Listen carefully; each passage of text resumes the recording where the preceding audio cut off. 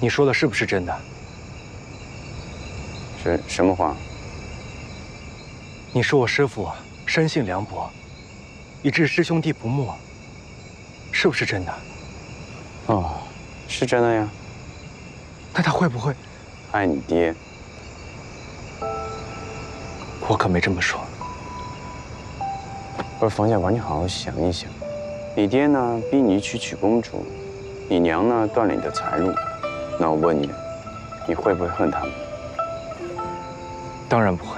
那不就完事了吗？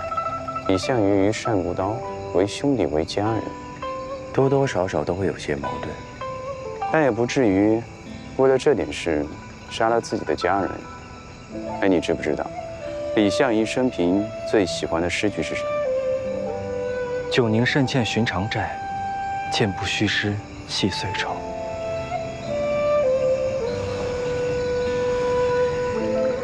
这世上不值得的事情那么多，值得的呢就那么2、3件。李相夷呀，又怎么会把时间浪费在这些无聊的传记上？也是，我师父不会浪费这种功夫，我又何必钻牛角尖呢？哎，是我狭隘了。这就对了。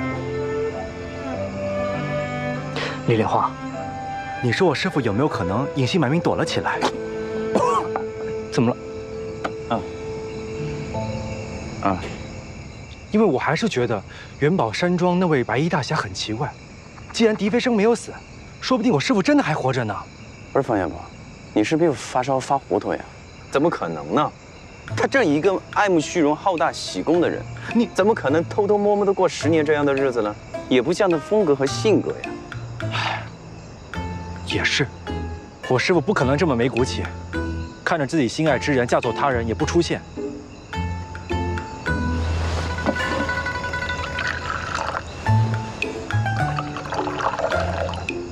来，该罚。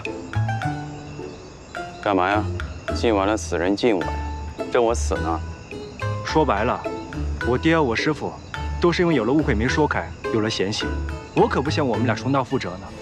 来，干了这杯，从此以后再无隐瞒。这个阿飞啊，他馋酒了，我拿给阿飞。啊，阿飞，哎，李莲花，你还没喝这杯呢。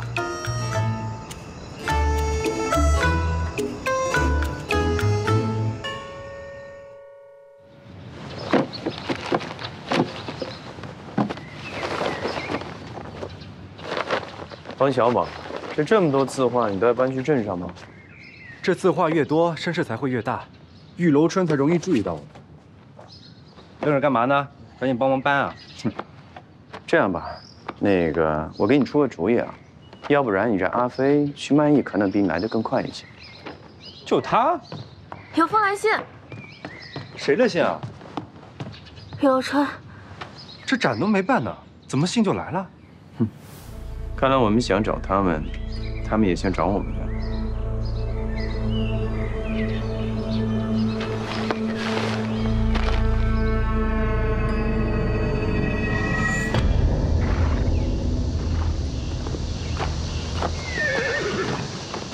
列位，是租马还是雇车？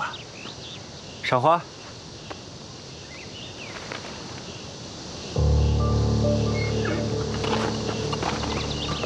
几位贵客，马车已备好，请上车。这怎么有3辆马车？小优，你和阿飞各1辆，我和小宝坐1辆。嗯，去吧。